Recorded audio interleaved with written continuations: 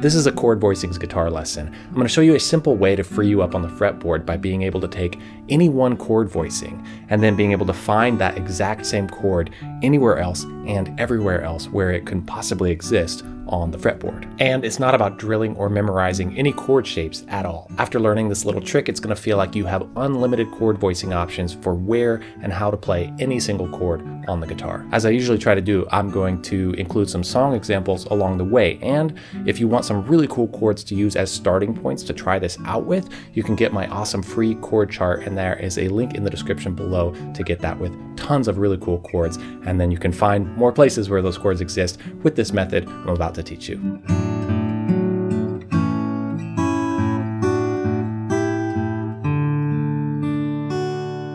I'm Jared from soundguitarlessons.com. This is episode 12 of a video lesson series about guitar chords and how to master them and understand the theory behind them on the guitar. In my last video, I explained an approach for being able to see the logic of the fretboard by taking any note and seeing where that same note exists in other places by using octave and unison interval shapes all over the guitar. This lesson should make sense on its own, but it does rely on that ability to be able to see options for where the same note exists in different places on the fretboard by moving them around. So if you do need to check out that previous lesson, please do. There's a link in the description to that, as well as a link to a playlist of this full lesson series. Now, I've presented exercises in the past that are very kind of systematic and heavy duty and memorizing chord shapes in certain orders, and I really love that kind of stuff when it works and when it's designed in the right kind of way. But this lesson is going to be really fun because it's not like that at all. This is going to be much more playful and loose and doesn't have anything to do with drilling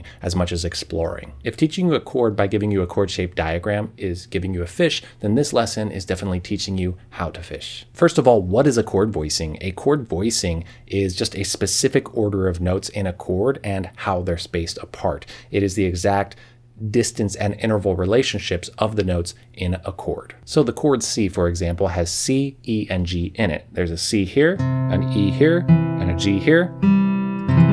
That is one of the voicings of C major that we can find on the guitar. Now, if I take the C, the lowest note, and I move it up an octave, and I'm using the octave shape distance from the last lesson, then the notes are this: E, G, C. They're in a different order, and that is a different voicing.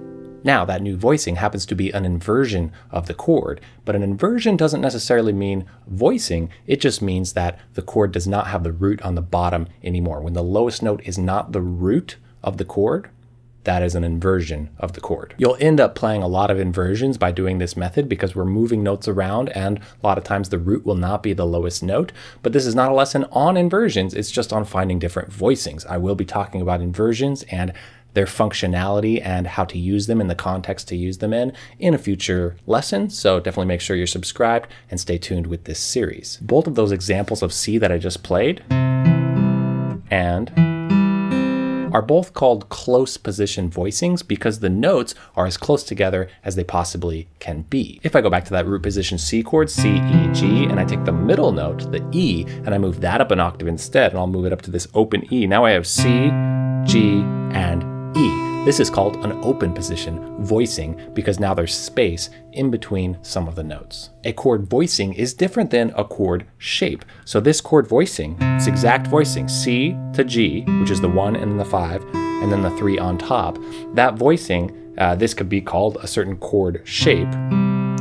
As you see on the chord diagram, that same voicing in that same order can be played somewhere else. For example, I can take the E and move it over to the 5th fret here. We learned about how to do that in the last lesson. And then the open G, I can move over to the 5th fret as well. Precisely the same voicing, different chord shape. Now, this exact same voicing can be played off the 6th string, different chord shape, same exact voicing. The chord itself is also different than the voicing. So we just found this voicing here. Well, if I move it up a half step, it's a different chord, but it's still the same voicing. This 1, 5, and then 3 on the top. So anywhere I play that, it's the same voicing, but moving through different chords. And like we just learned, that same exact thing can be done with different chord shapes as well. So a piano player can play the exact same voicing as I can play on the guitar. Obviously, that has nothing to do with the physical shape on the fretboard. So just know that a chord voicing and a chord shape are all different things. What I just did a little bit of there, moving notes around to find different voicings of that same C chord, is exactly what you're going to be doing. Now let's go through more examples of that. We're going to take 3 common open string chord shapes, A major, B7, and D minor 7, and we are going to explore new voicings for all of them using this process. These 3 chord shapes that we're starting with, and tons more, are in my free chord chart that I mentioned. That chord chart's called Chords with Color. It's super cool. Definitely check it out and use it to play around with this stuff. All right, so let's start with A major and see if we can find some interesting other voicings to play this same chord. You actually don't need to know the theory of the chord labeling, the chord tone labeling for this process, but it definitely helps to see that. And a lot of my series so far has been about being able to understand and find and learn the music theory behind what the exact notes are in a chord. But for now, we're just going to take each note and I'll be pointing out what is what. For example, this is the 5, this is the root, and this is the 3rd of this chord. That's a complete triad. So I'm going to go ahead and take away this open E and take away this, this open A and the high open E. We have a complete chord. Now I'm just going to start moving things around. Let's see what we can do. This 5 here, I'm going to move it up an octave. And that is an octave shape that we want to have memorized, and learning that process and practicing that is from the last video. So I'm moving this E up to an octave up the E, and I still have these 2 notes down here. Now we have a problem because you can't play 2 notes on the same string. So now we have the root, the 3rd, and the 5th. 1, 3, 5, but I need to move one of these out of the way. So I have root, I just moved this 5 here. Let's take the 3rd and move it down an octave. And again, we need to be able to see those interval shapes, and that there's the way to practice that from the last video. Now we have this new voicing that sounds gorgeous. That has the 3rd on the bottom, so it is a first inversion chord. I absolutely love this. I'm actually going to take this A here, the root, and I'm going to move it over to here. And we know how to do that from finding the 5 below, 5, 6, 7, 1. If that's confusing, that's also in the last video. If you can find it any other way, that's also totally fine. 3, 1, 5. This is a really nice voicing for A major or any major chord. It doesn't have open strings, so it's movable, and it is a first inversion chord. Now, just to point out the usefulness of an inversion like this exact progression is so common for songwriting and songs that we've all heard a million times, where you take the 1 chord, and then the 5 chord is a first inversion leading to the 6 chord to make it a smooth, what's called voice leading. 1, 5 chord first inversion, 6 chord instead of 1, 5, 6. Not like that sounds bad, this just connects it in this beautiful flowing way. To learn about chord numbers, and I'm saying 1 chord, 5 chord, 6 chord, episode 4 in my series talks all about that. You can totally make sense of that by checking out that episode. Now, some song examples that use this. Tears in Heaven by Eric Clapton. Would you know my name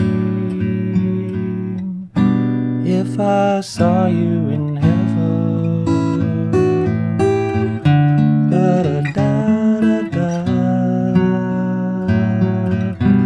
Even the chord that I landed on here, later in the progression, same voicing, first inversion major chord, and I'm using that same shape here. Also, the beginning of that same progression. No woman, no cry. No woman, no cry. A couple more songs that come to mind with this. One of them is Bob Dylan, Don't Think Twice. Ain't no use to sit and wonder why, babe. Da, da, da, da, da, da, da. And another one is Somebody to Love by Queen. Each morning I get up. Actually, I want to show you.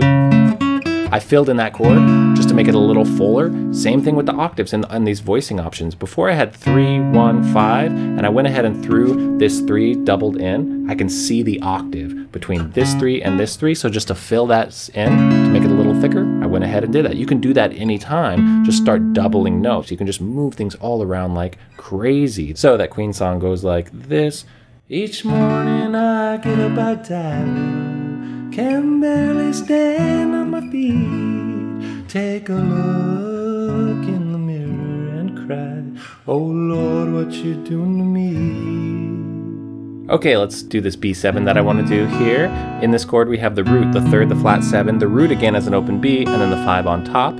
Because we have the root down here, I'm going to eliminate this open B here and start moving things around just with these 4 notes. That's a complete 7th chord. Check out my video on the theory of 7th chords if that's confusing at all. That's in this series. Root, 3rd, flat 7, 5. I'm going to start moving things around. This is a puzzle. If you start moving things around, sometimes it will be unplayable as far as your hand, being able to physically do something. You have to keep moving things. You'll see what I mean. I'm going to take the 3rd of the chord and move it up an octave.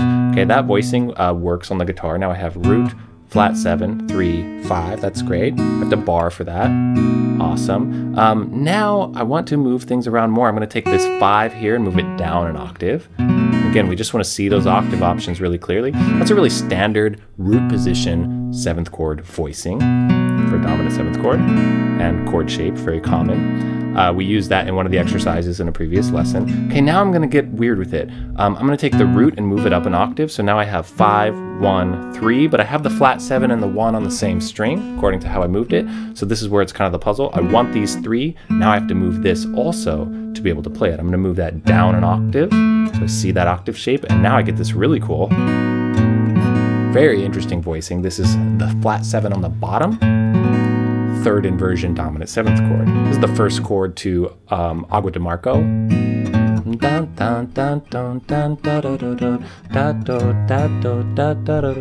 Very famous Brazilian bossa nova song.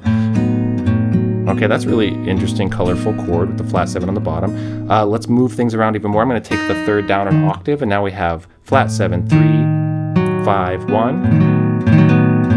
Okay, nice and crunchy there. And now I want to move the flat 7 up an octave. Okay, good. But now I have 2 notes on the same string, so I'm going to move the 5 up an octave. And it's weird to kind of explain it. What you'll get good at is just moving things around and playing with it. Just shift, shift, shift, shift. Start seeing these options. Here's a voicing I like. That's very useful. This is 3, flat 7, 1, 5. I'm thinking of the root here, actually, even though I'm not playing it. This is 1st inversion B7 chord. This would function nicely to resolve to an E chord, and I used kind of a C shape for an E chord there. So it's kind of fun to stumble on that. So there's another voicing for B7. Moved all around. We found this one. We got this one. We got this one. The flat 7 on the bottom, and then and we got a few in between as well. Just pointing out some moments that we had there. Okay, let's shift it just a little more. What if I move this up an octave, the root, and now we have 3, flat 7, 5, 1, and then I'm going to move the 3 up an octave. Very common voicing shape. Flat 7, 3, 5, 1, and that is B7. This would be a shape, people use it all the time. Think of the intro to the another bossa nova song called Wave. Dun, dun, dun, dun, dun. So close your eyes, for that's a lovely way to be. That tune, Frank Sinatra has a very famous version of it. I'm doing it as G7 there, but same shape, same voicing and shape. B7, 3rd inversion, G7, 3rd inversion. Found all those with this process so far. Okay, let's move to the other chord I want to do, D minor 7, which actually is the other chord in that wave example. So this is D minor 7, root 5, flat 7, flat 3. This chord shape is in my chord chart. And now let's start moving things around. Okay, I'm going to take the flat 3 up here and move it down an octave, and now I'm going to have these 3 notes. The open D needs to move. I'll move it over here. This is unplayable. Well, I could kind of play it. Nobody ever would use this. It's ridiculous. So that's root, flat 3, 5, flat 7. So we need to change that. I don't want to have that be a chord I'm looking for. So I'm going to take this top note here and move it down an octave. And now I have this, this, this, and this D and the C are on the same string. I'm going to move that up an octave. That's a voicing. This shape is D minor 7. I love it. I love that that we found that. There's other ways to find these things, but just this is one way to explore any chord voicing of any chord. Very nice. That is a 3rd inversion D minor 7 chord with the flat 7 on the bottom. It just happens to be that the most functional, traditional direction that would go is actually our shape that we learned, our exact chord shape that we learned for the dominant 7th chord with the 3rd on the bottom. So that's pretty nice. It's the voice leading idea again. And then that would resolve to C. Lovely. D minor 7, 3rd inversion. G7, 1st inversion. C. Ah, you hear how well that functions. Let's find one other of D minor 7. Okay, I'm going to move this bottom note up an octave. So now we have 2 notes on this string, so that also has to move up an octave. Notice I just do that quickly. Oh, if there's 2 notes on one string, move the other one as well. Now we get this note, flat 3, flat 7, root, and 5. I love that. I absolutely love this voicing. This is D minor 7 with the 3rd in the bass. Sounds kind of major because it's the same as what a major 6 chord would be. Don't worry about that. I'll talk about 6 chords soon in other videos. D minor 7. Okay, nice. It just so happens that this would functionally lead to this exact dominant 7 chord shape that we learned up here on B7. The flat 7 in the bass, 3rd inversion. So here's a nice resolution from this D minor 7. And then to C. Nice.